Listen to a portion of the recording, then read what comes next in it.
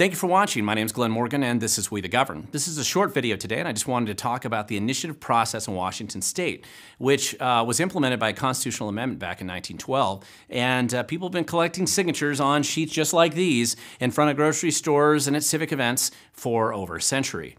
Now, what is interesting is that there's a lot of confusion around the initiative process, and I'm going to link to some special, source links down below that you might find interesting. But essentially, this isn't that complex. There's only 3 different types of initiatives that you can run in Washington. One is a referendum, and a referendum is basically if the legislature passed a bill you don't like and you want to collect signatures to repeal it and put it on the ballot that same November, you have a relatively short window of time to collect those signatures by the summer, by July, and then if you collect enough signatures, then you're able to get it on the ballot. Now, the downside to that is that it's a short window of time to collect those signatures, and the title is oftentimes very confusing. People always get confused with referendums because of the complexity of how they put together the title. The more commonly known initiative process is initiatives to the people and initiatives to the legislature. Now, initiatives to the people are, you collect about 400,000 signatures. It's a little bit less. They say it's 325,000. But the Secretary of State's office, which is where you have to turn in these sheets when you're all done here, they say to get about 15 to 20% extra in signatures because of the number of signatures that are proven to be invalid or duplicative. So you want to be safe. You want to get about 400,000 signatures, and you have to collect all those signatures for an initiative to the people by July as well. And then it goes on the ballot in November. So that's the one that you'll probably see a couple of these efforts throughout Washington State where people are collecting these signatures in front of Walmart or other stores, and they are in a hurry, and that's why they're oftentimes paid signature gatherers, because it takes a lot of money to pay enough people to collect that many signatures in such a short period of time. Let me tell you about the third one, which I think is going to be more interesting this year. The third one is what's called an initiative to the legislature. Now, that's the same number of signatures. You still have to collect the 400,000, but you have until December to do it.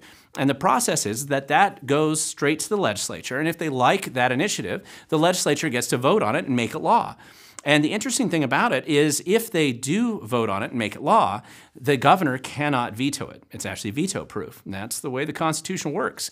Now, if the legislature doesn't like it, then it goes on the ballot the next year. So that means in this year's 2022 when I'm doing this video, so that means if you get it to the legislature, it'd be during the 2023 session in January. If they said no, it would end up on the ballot in 2023.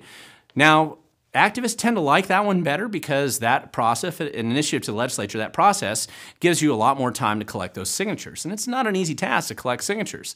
What's unusual about this year, and why I think this kind of matters, is that the Republicans, as I've mentioned in previous videos, have a decent chance of controlling both houses of the legislature. We'll see what kind of a red wave really happens, but it does seem like that's actually an outcome that could happen here in Washington State, which would be the first time since 1996 that that's been a potential for activists to actually turn in more conservative or liberty-leaning or liberty-oriented initiatives, and the legislature would at least have an arguable chance of putting it in as law, and Governor Inslee couldn't veto it. So that could be something that makes 2022 an interesting year for activists all around Washington State. And I plan to talk about this a little bit more in future videos, but this just gives you an update, and hopefully this is a good overview of how the initiative process works in Washington State.